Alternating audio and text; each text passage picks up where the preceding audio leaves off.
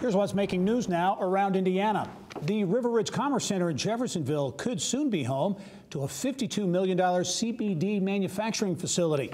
California-based Lane USA says that operation would have the capacity to process a minimum of 5,000 tons of hemp biomass each year. Economic development officials from One Southern Indiana say Lane has signed a purchase and sales agreement. And some history at the South Bend International Airport this week when the Liverpool Football Club landed there, marking the first commercial flight ever at the airport. Customs and Border Protection agents can now clear international passengers at the new Federal Inspection Service facility.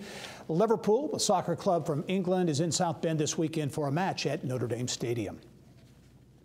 Well, a farmer in Gaston, that's Delaware County, says he's bringing together innovation from agriculture, energy, and technology to create products to feed, power, and sustain finite natural resources for generations to come. Joining me now with more on Constant Canopy, pleased to be joined by CEO Jason Mock and Chief Operating Officer Jonathan Lamb. They're going to talk about this cutting-edge farming method that's really getting some national attention. Gentlemen, welcome to the program. Thank you.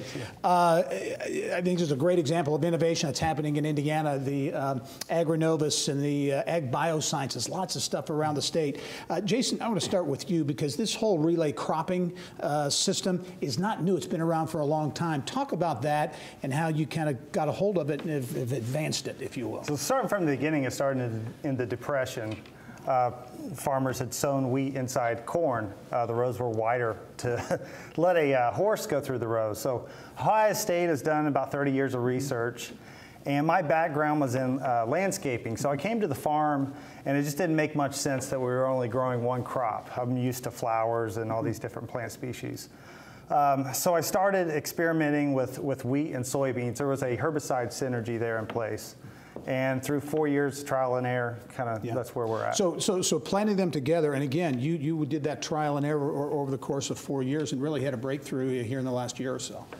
Yeah, we, as I know, I think we broke a state record, 108 bushel soybeans, and that was after 32 bushel wheat that we basically just applied manure in a strip, and the wheat grew off of that manure. Yeah. So we had a net negative cost, all contribution margin. Yeah, I want to talk about how it works. But Jonathan, getting a lot of national attention, right, with this process. Yeah, absolutely. Jason's built a great following on social media and just sharing the ideas, and that's the whole idea behind Constant Canopy is, you know, it's a system to make farms more profitable, and people really like it and come out and see the videos. You can follow Jason on Twitter and have a lot of things on YouTube, and just really explaining the process to people and so they can understand it. So essentially kind of a service that you're providing and getting a lot of attention in that way. Absolutely. Yeah. Okay, Jason, so it's wheat and soybeans. How does it work? What's the whole idea here? Well, we let the wheat replace a lot of costs. So the wheat will draw moisture consumption and kind of mirror the supply and demand graph, if you will, of water. And as you know, we've had a really wet spring, challenging. So it's drawing moisture out of the soil profile.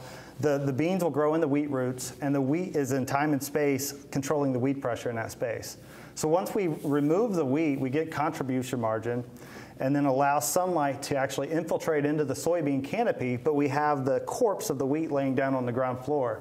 So we can cool the surface, the beans get more light, and I call it, that's when the magic happens. Very good. And this state record last year, right? Is that right for soybeans? Yeah, absolutely. And the beans he's growing right now in the field are some of the best beans in the state, really, just because so many people haven't been able to get into the fields, and when people came to our field day and really saw how large the beans were that Jason's getting, I don't know the nodes count that he's getting on them, it's pretty amazing. Well, it is innovation in agriculture in Indiana, Constant Canopy.